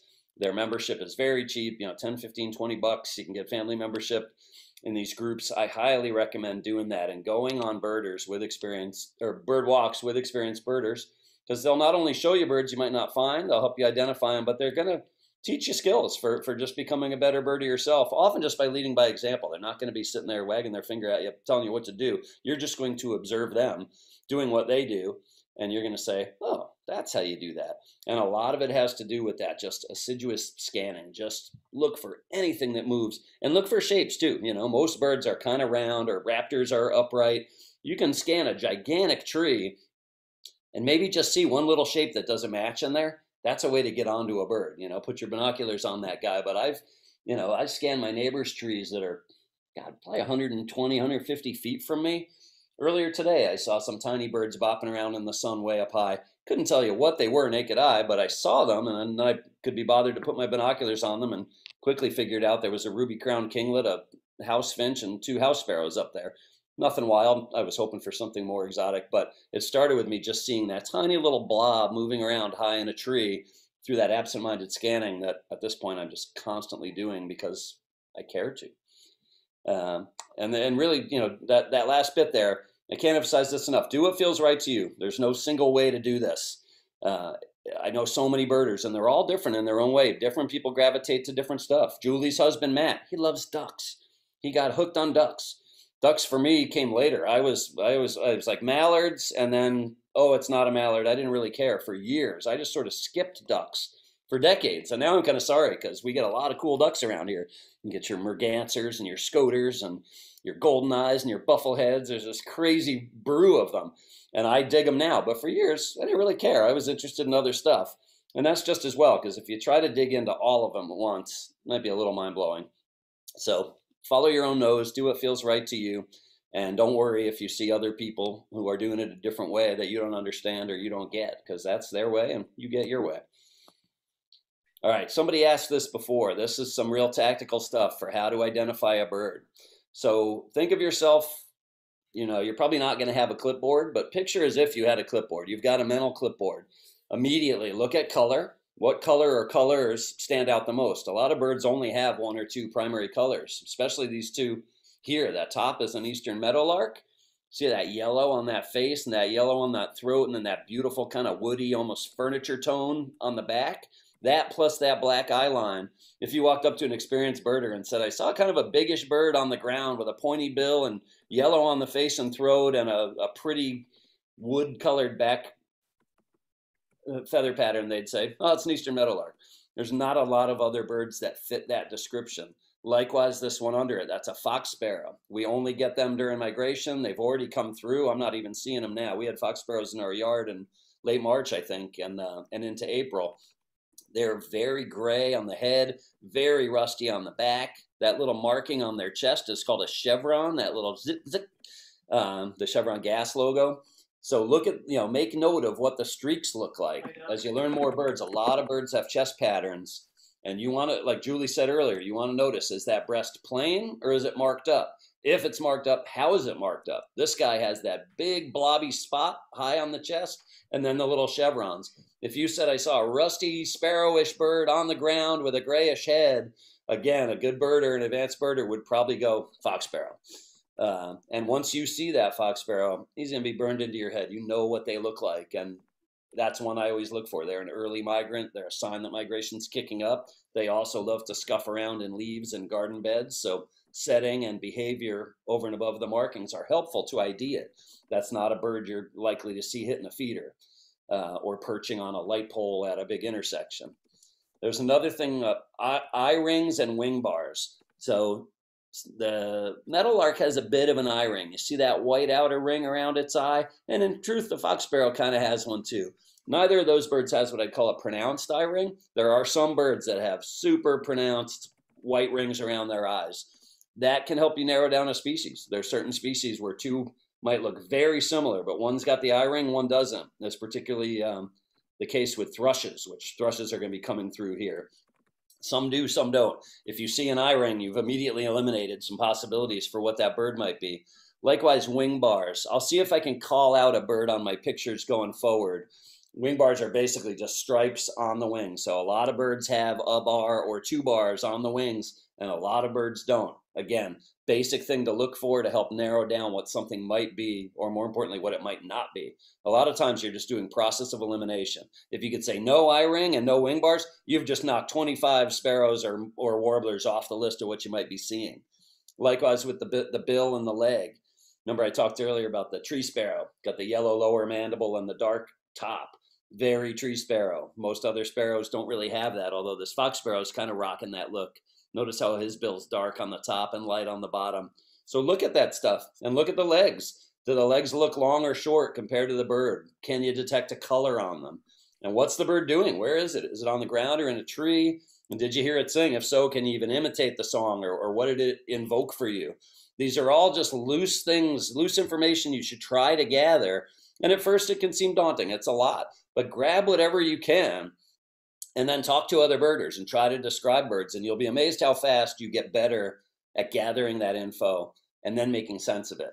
And with these apps, some of these, with Merlin and maybe even with the iBird app, a lot of them, you can go in and say, I'm in Chicago, it's the middle of May, I saw a little brown bird on the ground that had a white eye ring, 2 wing bars, and pink legs. And this thing will make suggestions for what you might see. So if you're into that kind of tool, you can actually, if you gather that information, you can use software or in many cases free apps to go pull IDs off that information gathering you do. And then as you start to read your book more and study up and decide you're interested in certain bird species, you'll know this guy does or doesn't have a white eye ring. This guy does or doesn't have a gray nape. You'll hear there's a lot of bird terminology, and the Sibley's and the other guides break it down. Really good birders know the name of every little body part and every little attribute of a bird, and there's tons of them. I'm still learning them. I know a lot of them, but I don't know all of them. You hear words like supercilium and nape and undertail coverts, and there's this whole vocabulary, and it's fun. I'm completely into it now. For a while I was like, oh, that's just too much, but then once I started seeing birds and describing them and figuring out like the thing that made that unique. Even a gray catbird, he was in our yard this week. It's the plainest looking gray bird with a little black cap. Almost nothing to describe it other than medium-sized gray bird, like not quite as big as a robin but bigger than a sparrow. But it has a cinnamon colored undertail covert. So this little patch down by its butt, down by its rump, under the tail. When that guy jumped up onto my fence, I could suddenly see that blazing little bit of cinnamon there. It's beautiful. So every time I see a catbird now, I kind of look at it until I see the little bit of cinnamon, because that's his defining feature. That's the thing you absolutely got a catbird if you see that. And most species have something like that. So those are just some ways to give yourself a checklist and just train yourself to do some kind of information gathering, put it into whatever terms you can.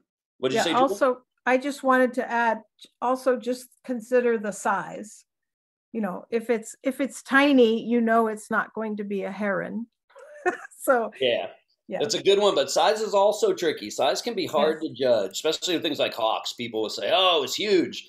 But if it's the only hawk you're looking at, it looks huge because hawks are bigger than robins and cardinals. But if you're looking at a Cooper's hawk and suddenly a bald eagle flies in, you're going to say, oh, it's not huge at all. It's puny. It's huge in the scene here.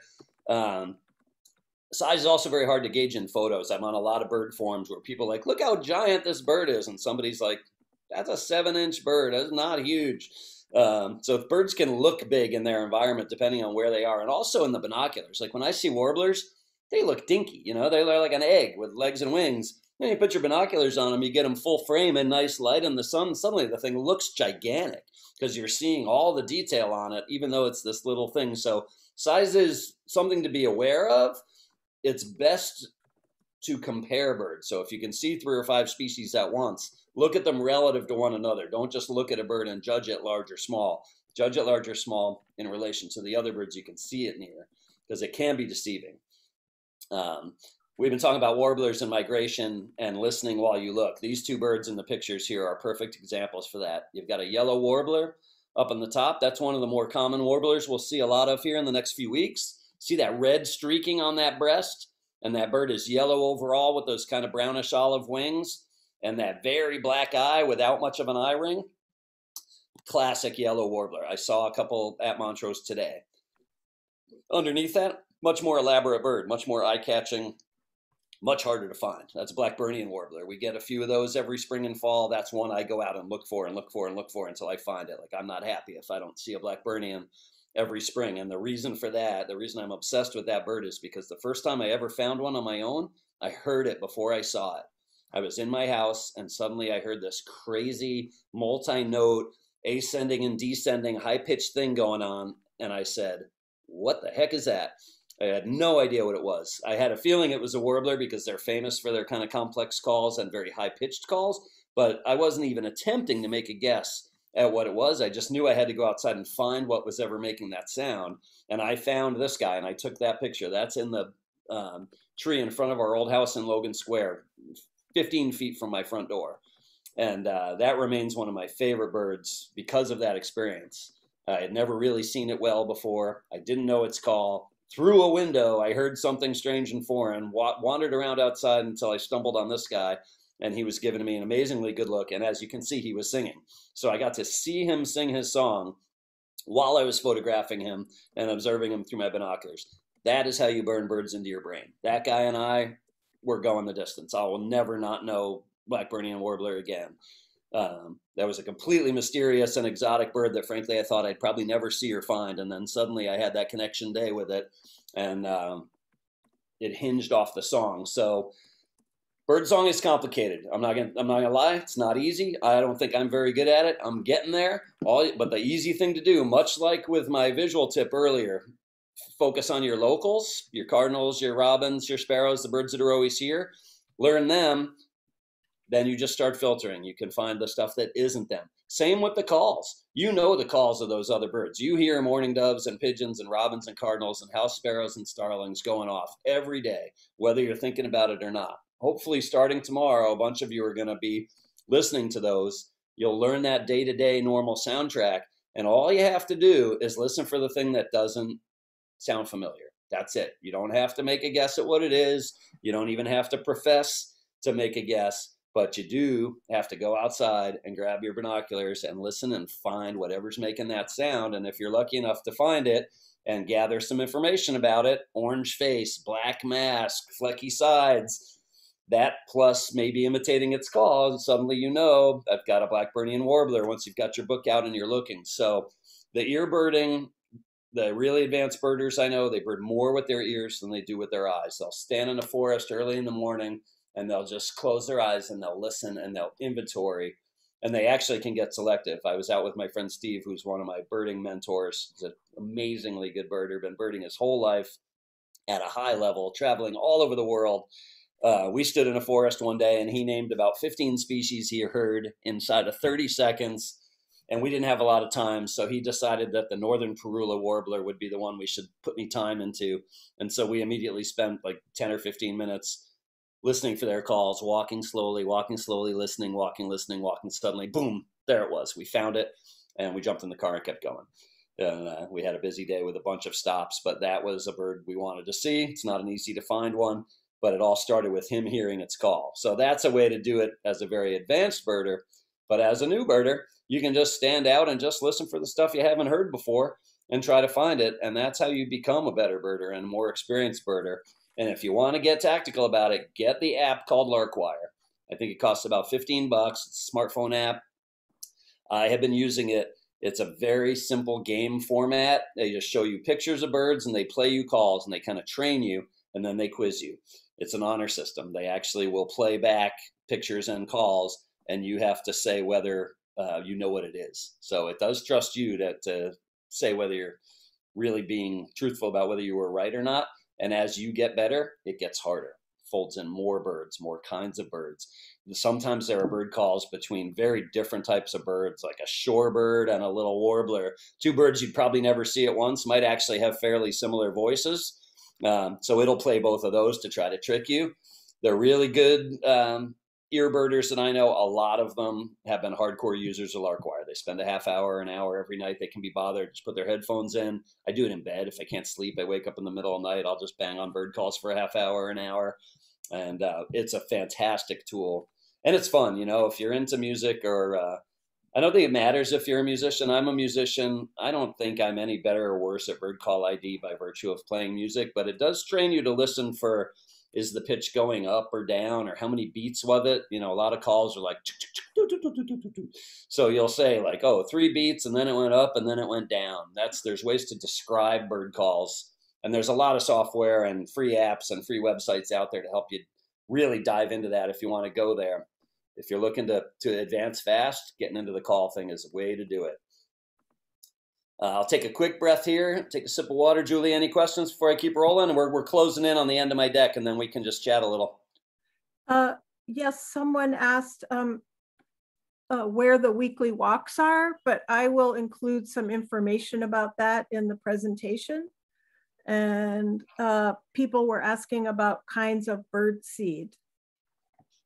I apologize, I haven't gotten to the feeder thing yet. I sort of deliberately put that at the end because I don't want you to make the mistake I made, which is to just, when we were kids, to just fill the feeder and sit and stare at the feeder and miss all the other stuff. The feeders are important. They are fun. It's a great way to go, especially if you're birding from home. And I will get to that in a minute. I do want to talk about where to go out and go birding. So if you're interested in going birding, and like folks like Jackie and Chris who are on here, they've been coming to Westridge Nature Preserve, which is one of the ones that we can get to close to home here in Rogers Park. That's a nice spot to go. It's not huge, but they've really developed it nicely and they're getting some good birds. Scott, when are those walks? I'm not prepared to throw that out. It's on a schedule and there's a whole RSVP system, and I think I might create chaos if I try to do that. the Westridge Nature Preserve Facebook page is the best place to get that info. Okay.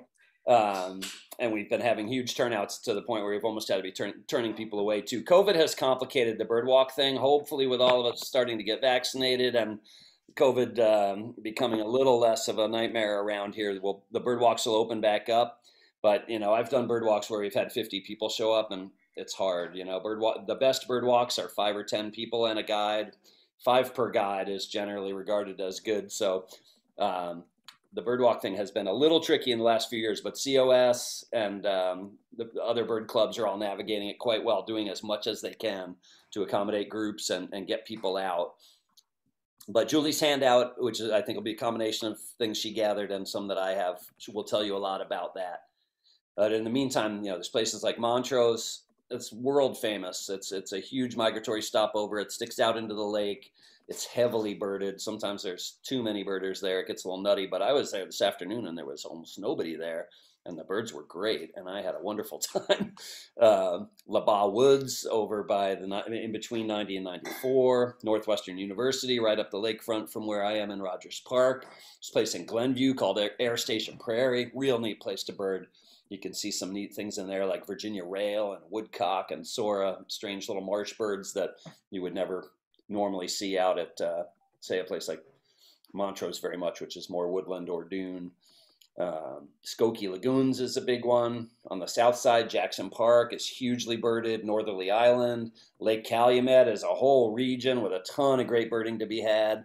The best thing you can do is just get on eBird. You don't have to be a technically savvy person to use eBird. It's kind of like the Google of birds. eBird's a free site. Even without registering and signing up, you can go peruse eBird. So you can actually just Google eBird Cook County, and up will come a page where you will see a list of hotspots. You will see the top birders in Chicago, the people who report the most and report the most birds. You dig far enough in there, you might find Julie and me in there. There are hotspots all over the place, and not just in Cook County. I realize some of you may not even be in Cook County. Lake County, DuPage County, all the counties surrounding Chicago have just scads of places to go birds, many of which will have walks or have events.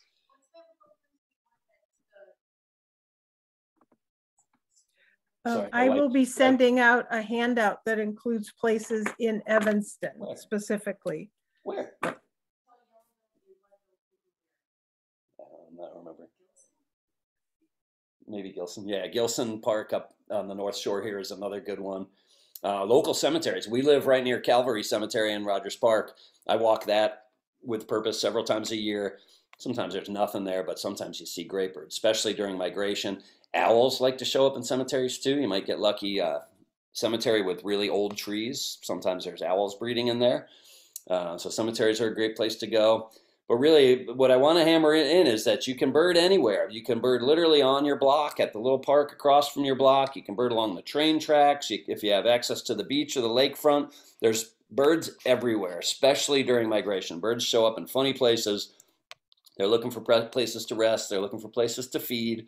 And in our case, we've got a yard with a bunch of native plants and shrubs and trees. If you've got that, you've got birds coming that you may not even realize. I mean, I have documented 114 species of birds from my yard. That includes some flyovers that didn't touch down. I've seen, bald eagles and red-tailed hawks and whatnot, but we're pushing up against 100 species that have actually been physically seen in the yard in a 50 by 150 foot urban lot.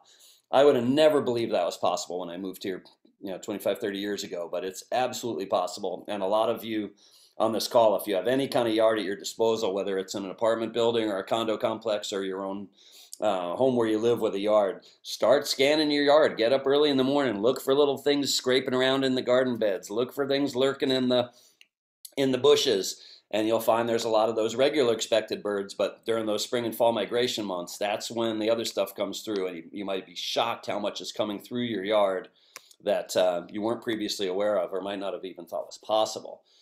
These are some groups of birds to look at. So if you want to get focused, again, follow your nose. Different things will appeal to different people. For me, it was raptors. When I was a kid, I started seeing hawks, and I just went crazy. I thought they were the coolest thing. Red-tailed hawks, Cooper's hawks, kestrels, peregrine falcons, etc. They are around. The Chicago area has a lot of raptors all year round. And they are out there to be seen. You'll often see them soaring, or you'll see them on light poles. If you have a bird feeder or a bird bath, they might come into your yard and try to eat a small bird. So raptors are a fun group to dig into. Likewise, herons. If you get out to Skokie Lagoons or go paddling on the Chicago River, you will see herons, great blue herons. They are gigantic. You know, a lot of people mistake them for cranes. They're very crane-like, but they are a blue bird with a long neck, often seen on the edge of a body of water, throwing its head into the water to nab frogs or fish. Same with the black-crowned night heron. That's the one I mentioned earlier that I call the urban penguin. They are endangered in Illinois due to habitat loss, but they thrive in Chicago. They're down by Lincoln Park Zoo. There's a big rookery. They nest in Skokie Lagoons. They nest along the Chicago River, as do green herons. They're a much littler guy. But that's a fun bucket of birds like that. When I was new in Chicago, Alyssa and I used to go paddling, and we would see all 3 species of herons in the same day. And it was very exciting to us. We had no idea that was possible. And now these are routine birds for me. I see them all the time. I love them. I don't, not dismissive of them, but neither am I surprised to be seeing them, because there's lots of them during the warm months, and they're really neat. With spring migration coming, orioles, tanagers, and buntings are 3 different buckets of birds, very colorful. Baltimore oriole and orchard oriole. The Baltimore is the more common, iconic orange and black bird. That's the one I had on my first slide, perched on my fence. Tanagers, the scarlet tanager we showed you earlier, bright red bird with the black wings, and indigo buntings are this bright, just blazing blue little bird, hardly bigger than a finch, but they will come through town, and they might come to your feeder, or they might perch in your yard, or you might see or hear them out at a local park. So another kind of bucket of birds to look for. And then the 2 big buckets that, once you get serious, it took me a while to get into these, but once I decided I really cared about birding, and I started going birding with purpose and hanging out with other birders during spring and fall migration, warblers and sparrows are just the greatest rabbit hole you can go down. There's about 36 possible warbler species that come through here. A handful of them are very hard to find. A bunch of them are pretty hard to find, and a bunch of them are really pretty easy to find once you kind of get dialed in, like yellow warbler and magnolia warbler, yellow rumped warbler, palm warbler. They're all over the place. They're coming. They're out there now, and there will be more. And once you start to find them, you're going to probably get the bug if you're like me, and you're going to start chipping away at the others. How do I find these other ones? What do they look like? What do they sound like? Where do they go? When do they come? And that's when I went and bought this book and really started studying warblers. I'm not going to say you should hold off on getting into warblers. It can be an advanced topic, but if you find you've got the aptitude for this and you're into it, warblers are probably the most popular type of birds among the birding community here in Chicago. Mostly because they're not here all year round. It's very precious. There's this little window in which we can see them. So we get, we're canceling plans. We get very excited to go find them, because as soon as they're here, they're gone, and you got to go another few months without them, and then they show up again in the fall, and then they're gone again. So I absolutely have the warbler bug, as do a lot of my friends, and sparrows come right behind. I had no idea. I knew the house sparrow, and I thought that was it. And then one day I saw a sparrow with a little rusty cap and a line through its eye. It's a chipping sparrow, and it was actually going chip, chip. It was saying chip. It was like, oh, I just found a chipping sparrow. And I started looking at lists and guides, and I realized, oh, there's a swamp sparrow and a savanna sparrow and a song sparrow and a fox sparrow and a Harris's sparrow and all these other ones. And just like the warblers, some are easy to find, some are a little more exotic, and some are really hard to find. You have to go to specific places at specific times to get them. But if I was to give everybody some advice on where to start, pick one or all of these buckets and start digging into them. As far as these pictures, that's a Cooper's hawk in the upper left. Took that on my block right by the house. These guys will hunt your bird feeder. If you have feeders out, they will come and try to take finches and sparrows off it. They eat birds for a living, and it's all part of the natural cycle. And below that is an immature black-crowned night heron. That was taken at North Pond. If you want to see herons, go to North Pond in Lincoln Park. That's probably the most dependable place, especially as the weather is warming up here. The black crowns, the green herons, and the great blues can all be seen right there in North Pond by the Peggy Notabart Nature Museum. And if you go down by Lincoln Park Zoo, there's a whole big heron rookery there for the black crowns, where you can see tons of them. So lots of other birds, shorebirds, gulls, etc. Those can be a little harder. So start with some of these, and that'll get you rolling. We talked about eBird. I'm not going to dwell on this a lot, but if you're interested at all in this, just go to ebird.org sometime soon and start poking around. You can register for free. You can create your own account. You can start reporting your bird sightings. I hate doing data entry and I have like a chronic fear of filling out forms. It took me a long time to kind of get in a groove with eBird. I am over my phobias and I am eBirding like a crazy man now. I eBird almost everything I see. I made it my mission. I'm going to eBird my yard every day this year. And then I'm going to print out a bar chart at the end of the year that shows every species I saw and when I saw it and which were the most frequent and which were the least frequent. The power of this site is incredible. And you'll be a citizen science. It's all going to Cornell University. There are real ornithologists and scientists analyzing that data and doing modeling on it and making predictions about bird health and bird populations and climate change and all that stuff. So if you're of a mind to do that, eBird is a great tool. It's not for everybody, but most of the birders I know, once you hit a certain level of seriousness, it's fun to keep track of your own sightings, but it's also a great way to just plan your birding. You can literally go, hey, what did somebody see at the park near my house yesterday? And you can see that list, and then you can go out the next day and look for that bird. And I'll tell you, that system works. I have gone and found birds I've never seen before just off that simple system of noticing that somebody else reported a bird yesterday at a park near my house, and I went out, and sure enough, there it was. As far as these two birds on the page, that upper left is a LeConte sparrow. That's probably the most exotic bird that's ever showed up in our yard. That was last spring. Just an absolute mind blower. Had I been a less experienced birder who hadn't gotten as far into it as I had, I surely would have missed it or discounted it as a little brown bird. But being where I am in my progression as a birder, I knew immediately what it was when I saw it. You see how it's orange? There's only a couple sparrows that have that orangey tone. And I knew that that was a LeConte, and I immediately got my camera on it and followed it around for a half hour and took pictures and told friends and invited people to come over and see it. It's a huge day, one of my favorite sightings ever in Chicago. Underneath that, much more common bird, that's a common nighthawk. It's not actually a hawk, it's more like a big swallow or swift. They're not here yet, but you probably all have seen and heard them, whether you know it or not. They are a summertime in Chicago bird. They will fly around at dusk, and they make a very quacky kind of call, and they eat insects on the wing. If you've ever been out of baseball, if your kids play ball or something, anywhere where there's lights on over a field where the bugs all congregate, the nighthawks will swoop through there and feast. So they're another kind of iconic summertime Chicago bird. When you're out grilling on the backyard after work, you will inevitably see and hear nighthawks, and it's something that most of us who've been at it a while start to look forward to. So here's my little summary slide. We're going to just bang out what we just talked about. Your mission, if you want to get into this, and you're here, so you must. Get a bird book, get an app, start studying them. Get binoculars, start using them. Keep them out where you can see them. I got a couple pair of binoculars. I got some beaters I leave in the car. I got my old pair that's all knocked up but still works. I leave them in the living room window. I got my good pair that's ready to go anytime I leave the house. I take them with me. Seriously, I walk to the grocery store with binoculars and or a little camera. And you'd be amazed what you can see on that 5-minute walk up to the Jewel. Your big task is get to know your local regulars. You know them already. You just need to start thinking about it a little bit maybe to dial down cardinal, mourning dove, robin, etc. Once you catalog those guys, you're going to start noticing other birds and you're going to start figuring out what they are.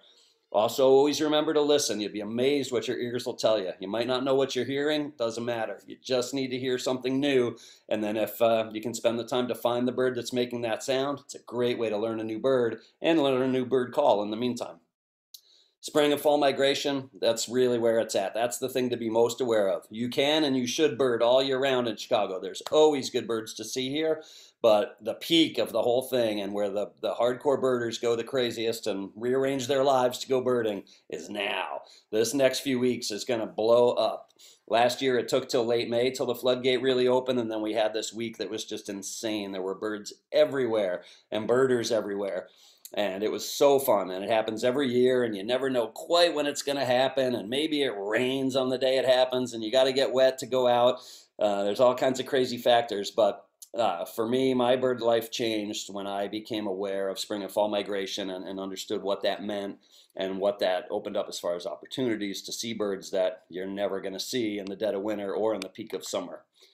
And then go ahead and join a local bird group. Chicago Ornithological Society, Chicago Audubon, Illinois, Ornithological, Illinois Audubon, North Shore Bird Club. Those are a big 5 that I'd recommend you look at. They're all very inexpensive to join, practically free, amazing resources. You'll learn about walks, you'll learn about events, you'll get newsletters, and that will immediately raise your game.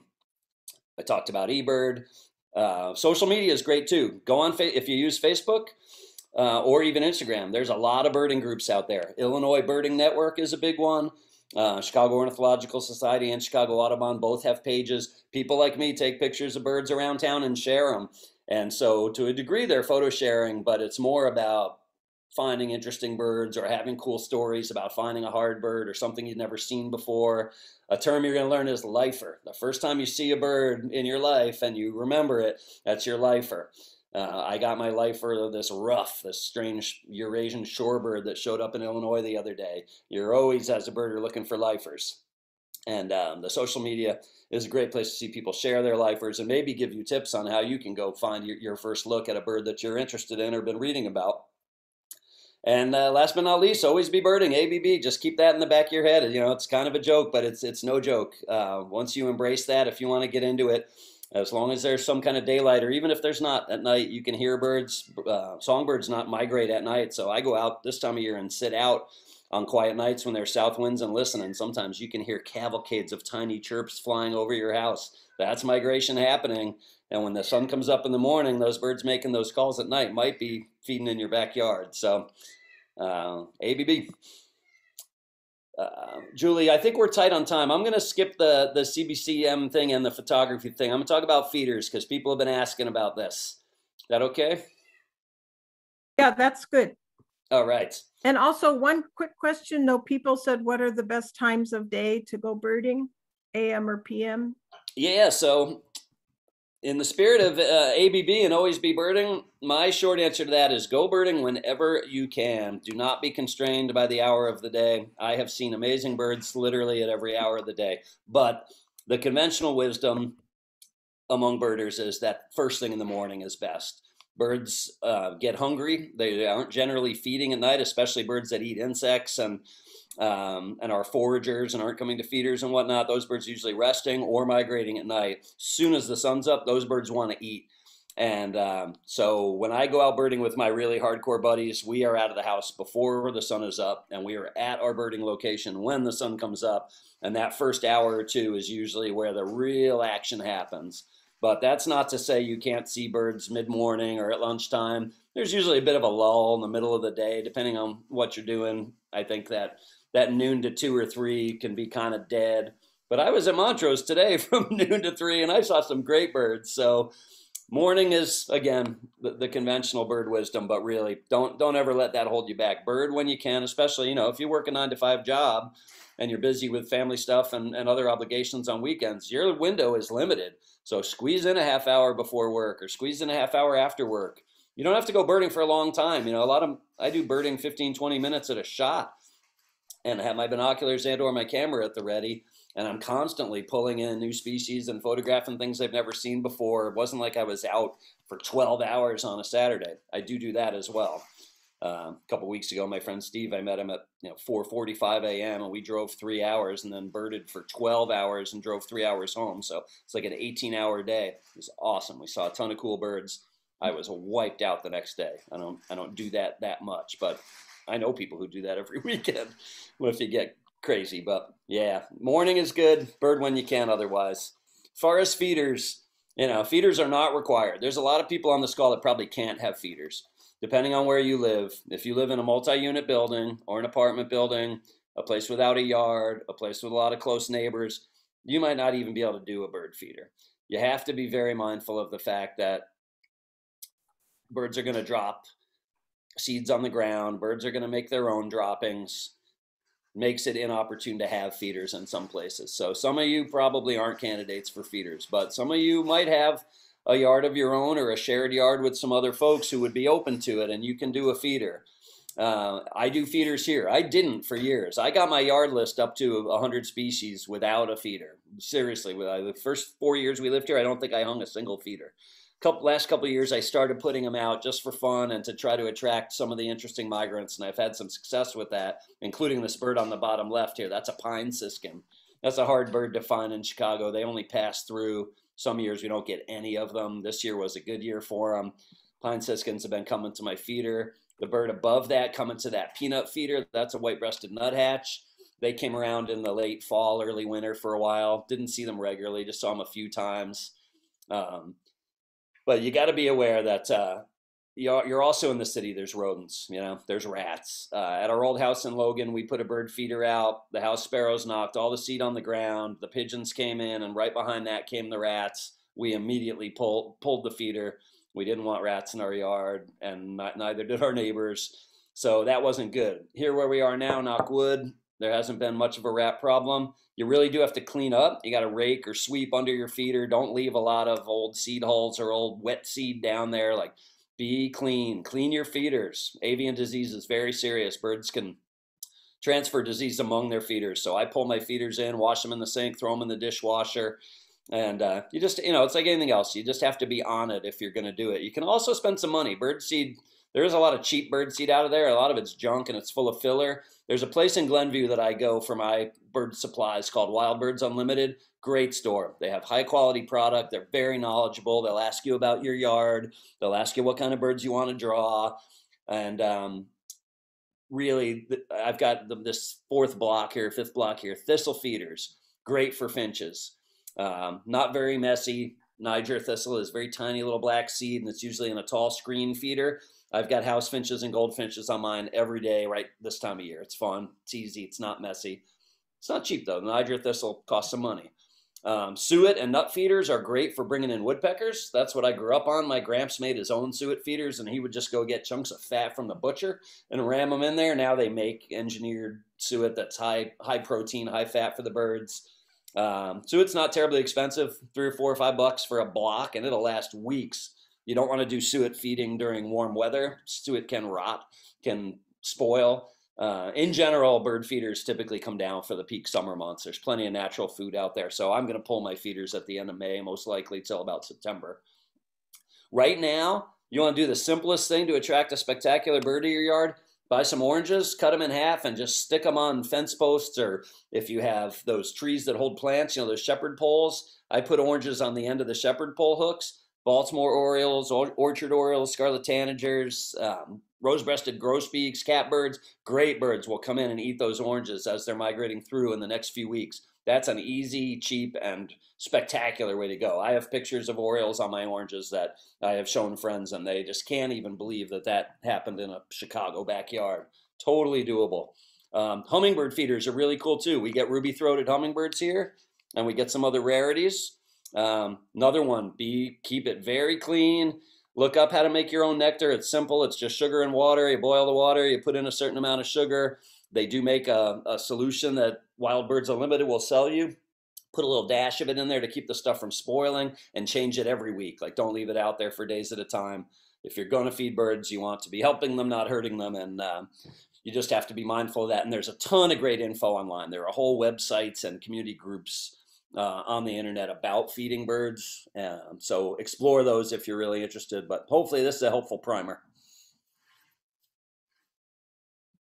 So that is everything I had in my deck, unless we want to talk about bird collision monitors and or photography, or if people just have questions. I know we're kind of at the end of our time. I'm happy to run a little long if people want to. What do you think we should do, Julie? Well, there was a question about whether apples attract birds. You mentioned oranges. Someone asked about apples. I think if you have an apple tree, that certain birds will come and eat them. Birds love naturally occurring fruit. We deliberately put a serviceberry tree in our yard recently. It makes tiny little berry, but it's famously popular with cedar waxwings. I've never had experience with an apple tree myself. I've never put apples out specifically for birds. I know the oranges are really the thing with the orioles, and it's really just for a little window in May. Once summer gets rolling, there's other food supplies and they won't come to your oranges as much. People put grape jelly out, if you can believe that too. Just regular old grocery store grape jelly. Orioles love that. Sometimes I'll cut segments out of the orange and I'll fill them with grape jelly, and they come in and just lap it up. But yeah, sorry to not have a better answer on the apples. But again, Google is your friend. I Google so much. My friends think I know everything about birds. Mostly they ask me questions and I'm over here just Googling their question. And then in 2 minutes, you can find 5 different answers to it and kind of assemble it and pick up your own knowledge along the way. So don't be shy of, any idea you've got about birds. Just Google it. Can I see a northern mockingbird in Chicago? 10 seconds, you're going to have your answer. And likewise with the feeders. What's best to draw, this kind of bird or that kind of bird? It's all right out there. The birding stuff on the web has just exploded in the last 10, 15 years. Someone asked how to keep squirrels away from the bird feeders. Yes, you're going to have to let me know when you figure that out. I'm being facetious. That is a constant battle. They make squirrel baffles, so if you put your feeders on one of those poles, like a shepherd's pole, like you might hang flowering plants on, those are perfect things to hang feeders on. Squirrels will climb right up those and get on your feeder, and depending on what type of feeder it is, they might just dump it or drain it, or just sit in it. I have a little platform feeder that a squirrel gets in now and then, and he literally just sits in like a 4-inch bath of sunflower seeds and sits and stuffs his cheeks full, and then goes and stashes them all over the yard and comes back and does it again. So I made a DIY, do-it-yourself stovepipe squirrel baffle.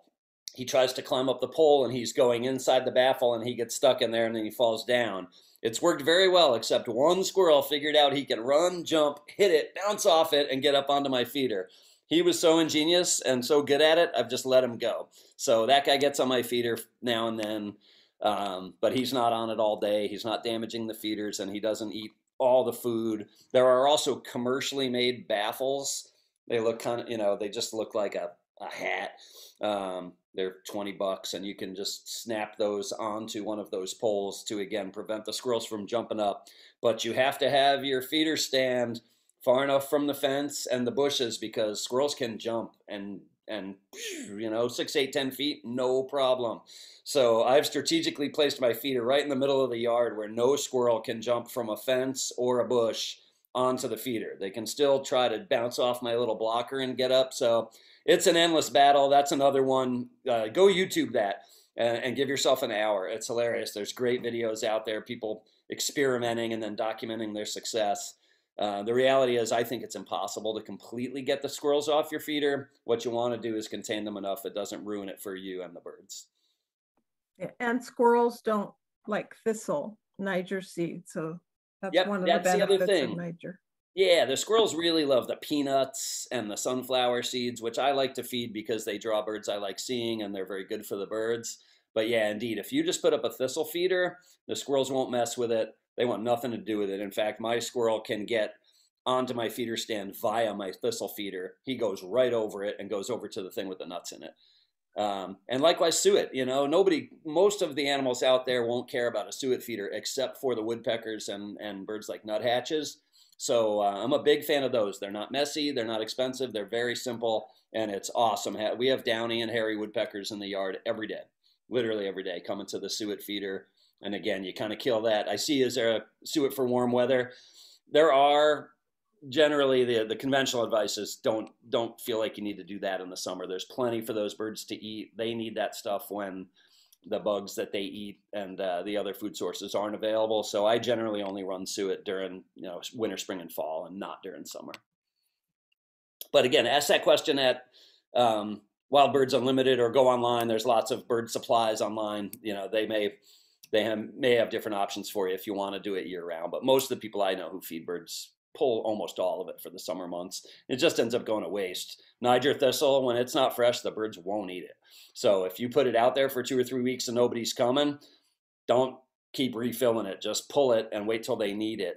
You'd be amazed. Even I had it out in the dead of winter. The goldfinches did not care. I saw and heard goldfinches around. I thought, they're going to love this thistle. They came nowhere near it. As soon as the weather got nice, I got goldfinches every day out there. I can't explain that. But surely they had some other food source that was keeping them happy in the winter months when I thought I was taking pity on them, and turned out they didn't need me at all. I think we should probably wrap things up. Thank you, Scott, so much for giving us your time and sharing your expertise. For everyone who's still on the Zoom, We will be sending out a link to the YouTube recording along with presentation and some other information tomorrow. So thank you again, and everyone have a wonderful evening, and ABB. Thanks, everybody. Thanks, Julie. Appreciate it. Okay. Bye-bye. Bye.